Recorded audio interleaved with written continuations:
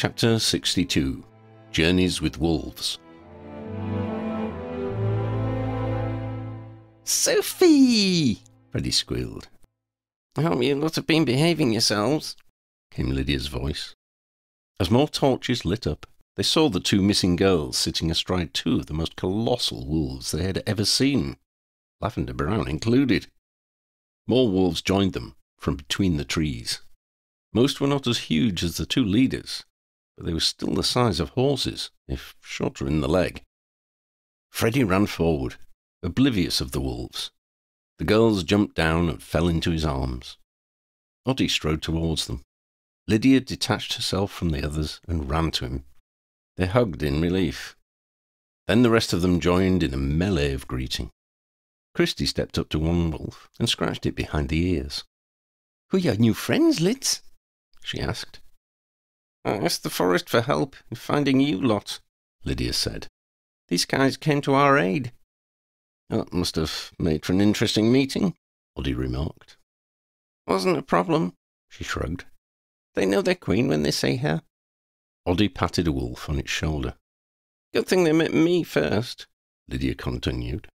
"You'd have been a snack." Oddie paused and dropped his hand to his side. "That's no unfit for something," he muttered. The wolf looked at him.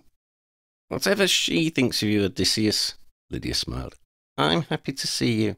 Did you miss me?" "I was worried," he confessed. "Oh," Lydia said.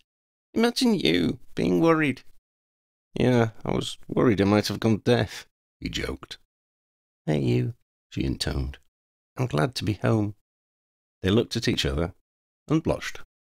"So, Lids," Freddie said, "how did you get away from that dragon?" "I had my wand and my ingenuity, of course." "Hey, Sophie just told us she rescued you, and a silver dragon killed the green one." Christy grinned. "I didn't say my ingenuity helped," Lydia backpedaled. "Where'd you find the silver dragon?" Jimmy inquired. "He's an old friend," Lydia said pensively. "Without mentioning names. I think he's an interfering old git we all know. But I kinda love him." The others nodded. "And someone with scant regard for the rules," Oddie added with a wry smile. "So, can we go back to bed now?" Dean asked. "We should prepare to move on," Oddie announced. "Don't forget how close to Shakika we still are. They might be tracking us." He stopped himself. "Sorry, Lydia, I was forgetting. This is your call, though that would be my advice." "I think you're right," Lydia said. "We should travel for maybe half a day with the wolves carrying us. When we stop, we can let the wolves hunt." "How far have they come?" Shona asked. "Over 100 kilometres since sunset last night," Lydia said. "They could have gone faster, but we wouldn't have been able to hold on. And they had to stop a few times to drink." "They must be hungry," Shona mused. "They're not too hungry yet, but they could do to feed today. Just so they don't start looking at us too greedily," Lydia said, with a mischievous smirk. "We should move in stages again, as we did when we were travelling by broom," Oddie said, "so that Freddie can check the mandala." "You're right," Lydia agreed. "No signs yet, Freddie?" "No, babes," Freddie shrugged. "I tried it last night. Nothing yet. But there are only 2 more tokens to go." "Actually," Oddie said, "only 1 more token. The 7th essence is our goal. Finding it is part of the culmination of the quest." "And what will that be?" Corbin asked. Oddie frowned. "I'm not sure. That was the hardest thing for Ambrose to talk about, because of reasons." Everyone was staring at Oddie in expectation. He sighed. "As far as I could make out, it is some sort of confrontation with the Watcher and his army."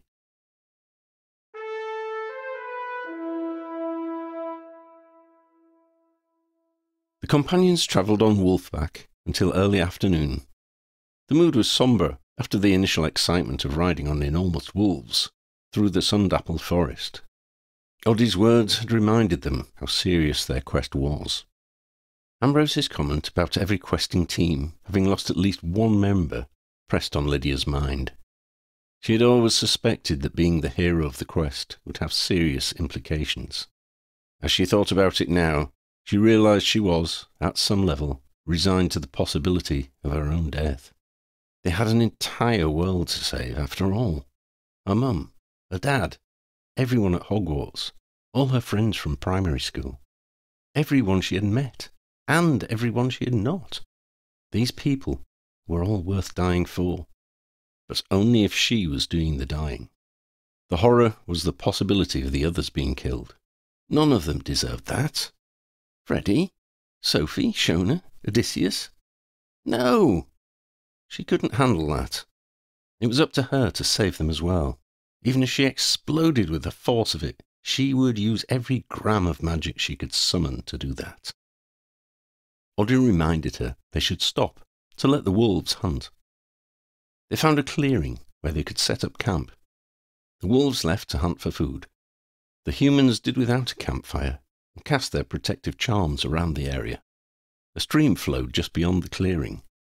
They filled their water bottles, thankful as ever for the sterilizing magic Ambrose had built into them. The clearing was small, and the surrounding trees were tall enough to keep even the high midday sun from reaching them.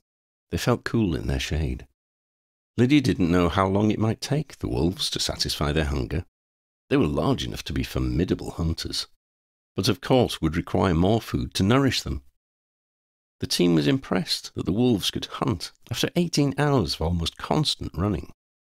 Xander told them it was not unusual for ordinary wolves to look for many hours and cover great distances.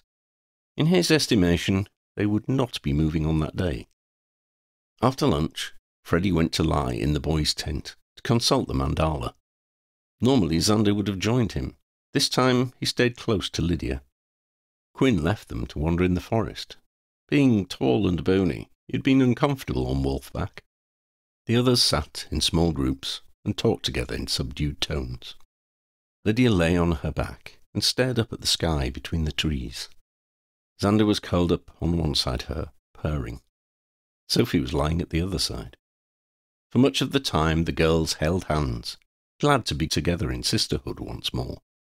As she breathed in the resin-scented air, she enjoyed having her companions close again. Lydia felt her anxiety subside, leaving just the granite core of her resolve. She would carry out the quest, and none of her team would die. None but her, of course.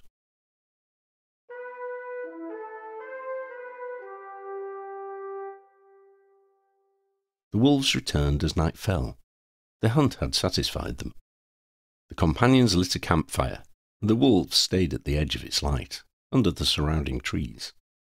Lydia told the others the wolves were curious about humans and their fire, but were at ease with it from a distance. All evening the wolves' eyes shone in the dark as they glanced towards the fire. Freddie had reported that the mandala was showing nothing. Quinn returned to say he had seen no sign of pursuers.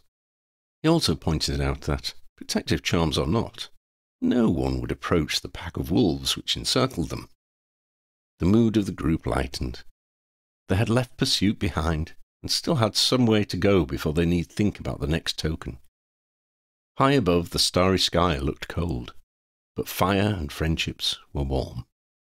As they shared stories and jokes around the fire, Christy, Shona, and Freddie wrapped a blanket around themselves.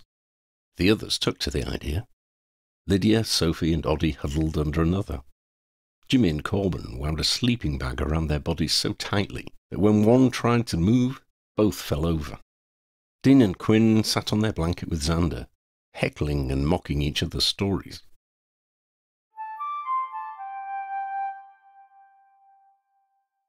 The following morning the companions buried the cold remains of the fire. They had let it go out as they went to bed. The wolves had moved closer overnight. They were within the clearing by the dawn, rather than under the trees. The humans shared their breakfast with the wolves, which the magnificent beasts gratefully accepted. They travelled until lunchtime, onward through the trees. Lydia could feel they were going in the right direction. They set a temporary camp so that Freddie could consult the mandala. It gave him no sign. They broke camp, remounted, and rode on through the ever-changing but ever-familiar forest, camping again as night approached. The next day went in much the same way, until Freddie emerged from the tent in the lunchtime camp. The mandala had shown him the next token. "It's different this time," he told them. "It's not exactly round, it's got like a ridge on it and a pointy end, and it's reddy brown." "Show me," Lydia demanded. She, Freddie and Oddie went back into the boys' tent to examine the mandala. It was as Freddie had described. "What do you think?" Freddie asked, hopping from one foot to the other. "The next token, we think, relates to the life essence," Oddie mused. "I think this must be a seed," Lydia said. "Oh my God," Freddie complained. "Where are we going to find a seed in a forest?" "You're right," Lydia said.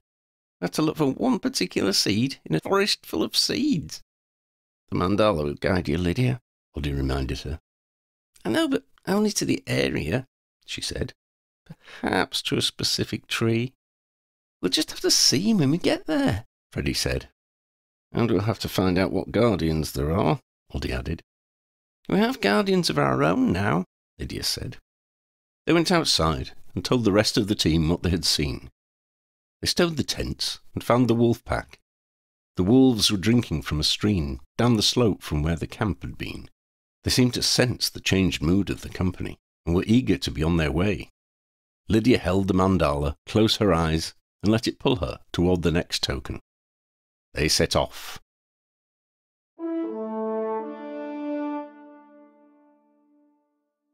Travelling on Wolfback, the companions reached the site of the token before the afternoon was much older.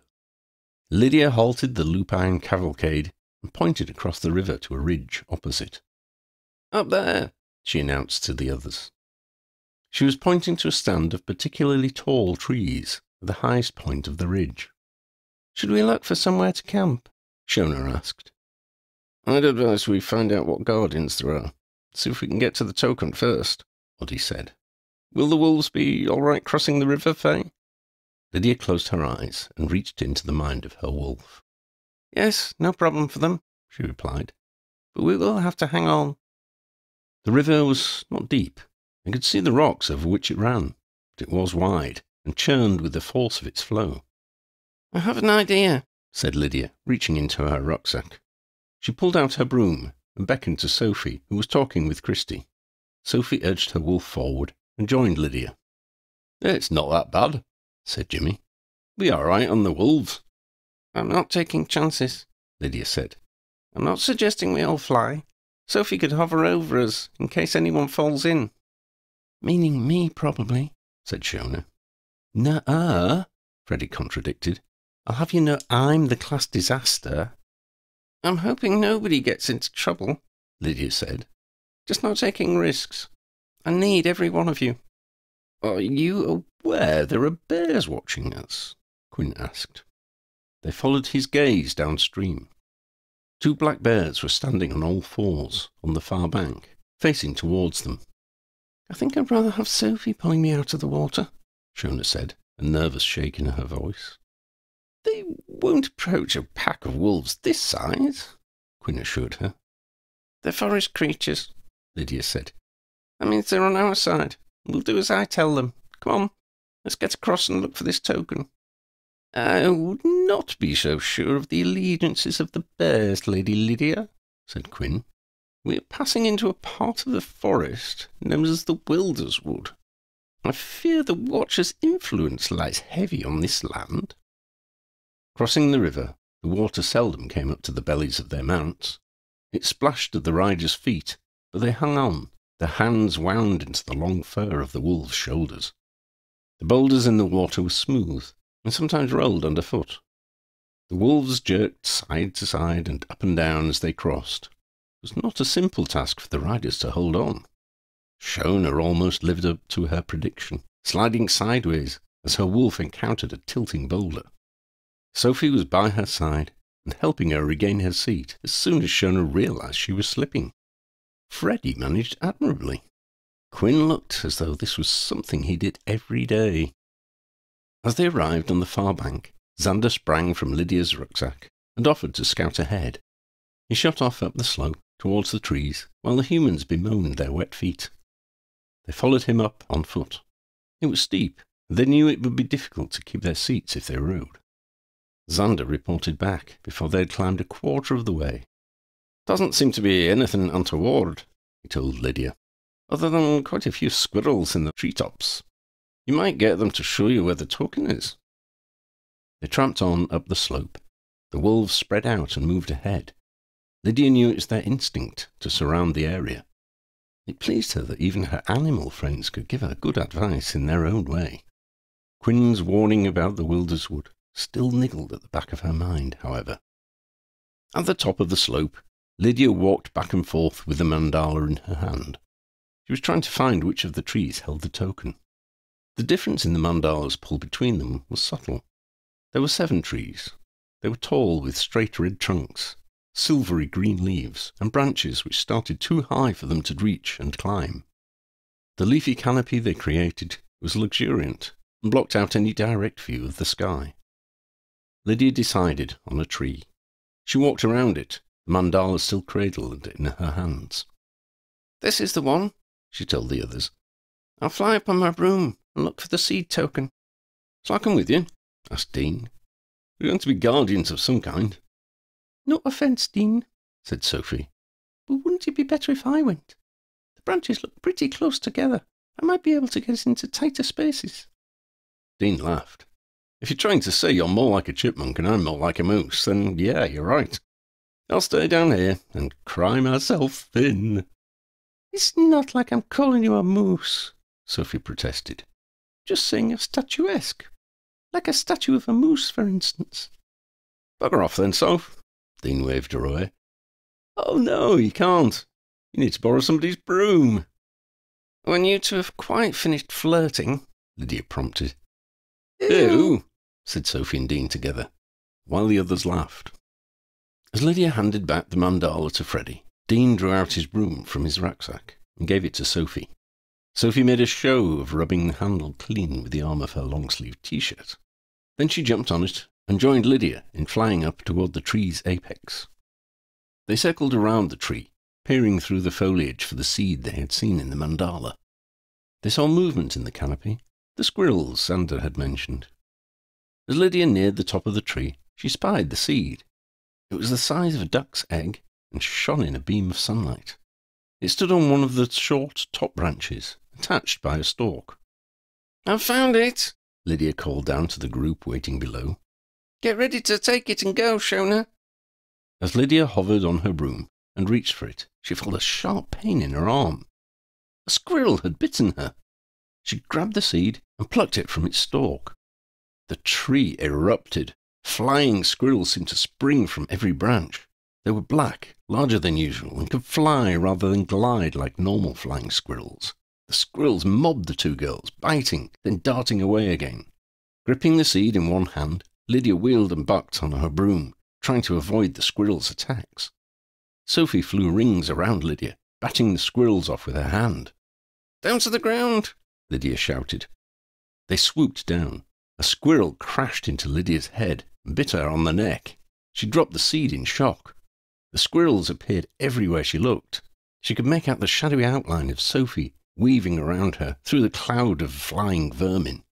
Lydia saw the ground just in time to level out and jump off her broom. A wolf's jaw snapped by her ear, crunching a squirrel.